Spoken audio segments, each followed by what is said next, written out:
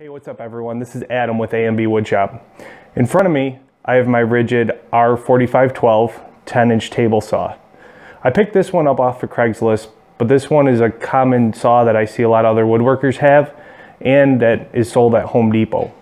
I made an upgrade during the week to this saw and I wanted to share with you what I did. I do have a disclaimer though, this does have to do with electrical. I recommend that no one touches electrical unless they are a certified electrician. So let me share with you what I did. Okay, so over at the saw, here's the switch plate right here. I have the yellow tab out locking the saw and forcing it off. But out of the back you have a wire that would run over to your plug. So first thing I did is I extended the plug to be, the wire and the plug to be about 12 feet so it would reach my receptacle easier. And then I had to upgrade the receptacle. So this is a 15 amp 240 plug end. And then on the back of the saw, it's a little difficult to see because I have my outfeed table down.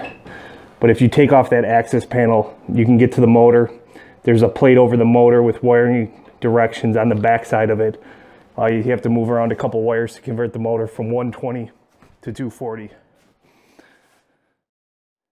Okay, so down in my breaker panel, you can see right here, I added the 240 volt 15 amp breaker. It's bridged across.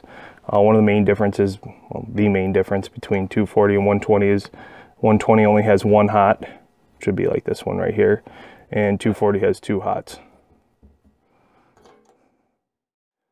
Okay, so here's the receptacle for 240 15 amps. I ran 12 gauge wire to the breaker panel for this. In the future I could always upgrade this to 20 amps with the gauge wiring that I have and the distance. It's only about 40 to 50 feet to my breaker panel. All right, so I'm gonna fire up my saw here. And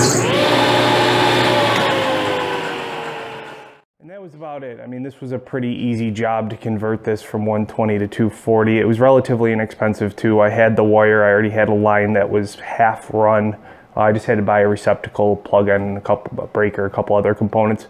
What I am noticing is I'm getting a very fast startup on my saw blade. And I'm also, when I'm sawing maple, walnut, any of the thicker stock, the blade's not bogging down at all, so it's really plowing through it. I'm glad that I did this upgrade. Now I always do have a 240 line in my shop for a bandsaw or a joiner in the future, so I can share that. If you guys like my video, hit the like button, feel free to subscribe. Check me out on Instagram, check me out on Facebook. Thanks for watching.